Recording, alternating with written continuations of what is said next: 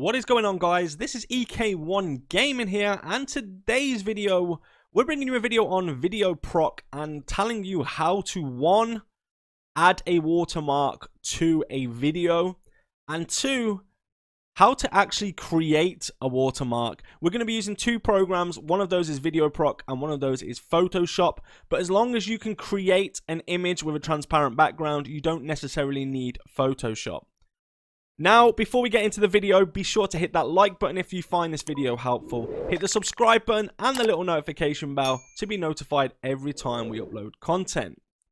So getting into the video, basically first off, you will need to download Videoproc. Now, the link for this is in the description below. If you use that link, there's a free version and of course there's a paid version. There's also 60% off Videoproc right now. It has a lot of different features which I've gone through in a previous video, which will I link that to the top right of this video now. So if you click there, it will take you to the actual video showing you all the features.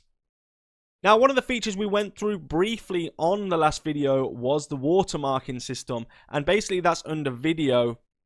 You add a video to the actual display, and you see the options here. It's a effect, watermark, cut, crop, etc. Of course, we're going to do the watermark one, and that's how to get a watermark to appear either in the background or crystal clear. Like if for example, you look here on the video, there's an old watermark that I'd already put on, but we're going to add a new watermark to this video.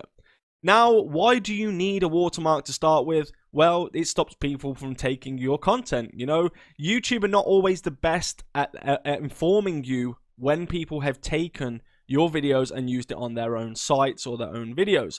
So if you've watermarked that, that gives it your ownership, you know, your logo or whatever you want written there for everyone to see, so you can pretty much put that out. If you're also doing videos like I do sometimes, where companies will approach you for a sponsorship and they'll want you to send them a video first before you release the video and before you get payment, then you might want to just watermark it as like sample or something like that, or not to be distributed or something like that, if it's a company you don't work with regularly and you don't know. So to start with, let's go ahead and get into actually making a watermark or actually creating one. So you're going to need like a program like Photoshop. As you can see, I've got Photoshop here, and we need to go to File and New. Now, the size don't really matter here because you can edit the size in it, but you do want like a decent-ish size. So I would just go like 1280 by 720. So that would be like the normal size of a thumbnail, for example, okay?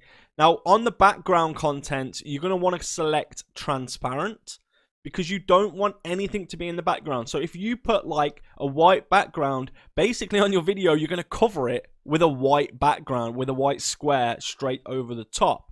So I wouldn't mess around with any of the other settings unless you're really into design and you really want it to look something special. But because it's a watermark, you don't really need to play around with like the RGB colors and stuff like that. So click create and you'll see a load of little squares. Now this is transparent. So basically these squares will not appear on the actual design when you export it, if you export it correctly, which I'm going to tell you how to do later on. Now here you can just pretty much put anything within here. So if you wanted to for example, write something like sample, you can literally type sample, put it in the middle there. When you save this as a PNG, so file, export as PNG, pick somewhere to save it. So we're just going to go test 1, save it on the desktop. Now, when it's there, you can see that it's just got the writing. Now, when you open it here, you'll see none of this black around the edge will show. It will just literally show that writing. Now, we're going to be a bit more creative. You don't want to just put sample, you know, that's not really something you'd want to do on all of your videos. You might have, say for example, a logo, or you might have something along those lines that you want to import or put onto each video as a either as a strong logo on the actual video itself, or just a faint one on like the background of the video.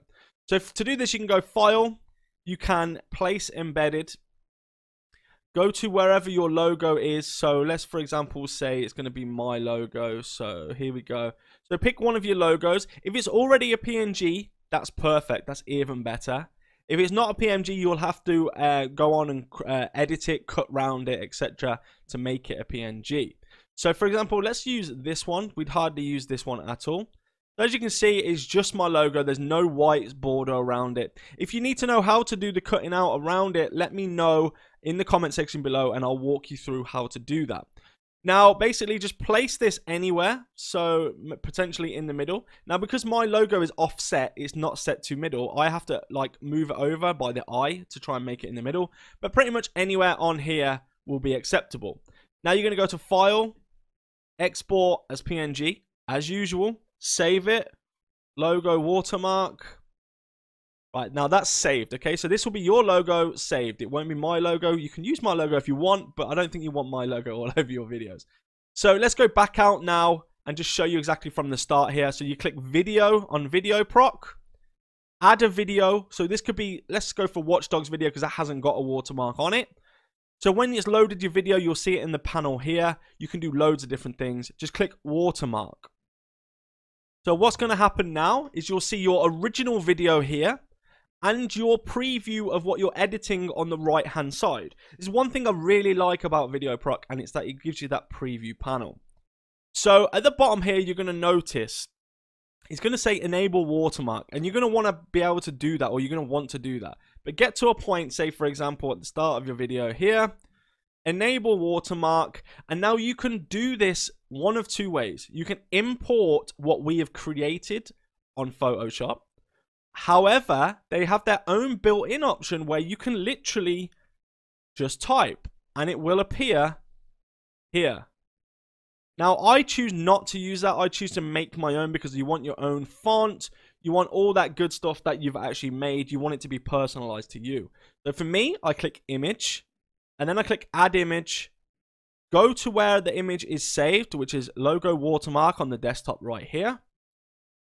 And as you'll see, it's a actual full-on logo, right? So you can see that logo. You can't see anything behind it. Now, you might want to just put a logo, for example, you know, drag it into like the bottom corner, for example, etc. Or you might want it in the top corner or wherever you want this, okay? You can put it wherever you want it. However, if you want it to just be like this, but so you can see what's behind it, you go down the bottom left here and it says transparency. You basically just play with that. So you see it getting more duller and duller. So if you want to see what's in the background, however, you still want to see the outline of my logo or of your logo, you can do this as well. So let's play this video and kind of show you guys what it's going to look like as it goes through. You can see it as it's flicking through. You can still see the faint lines.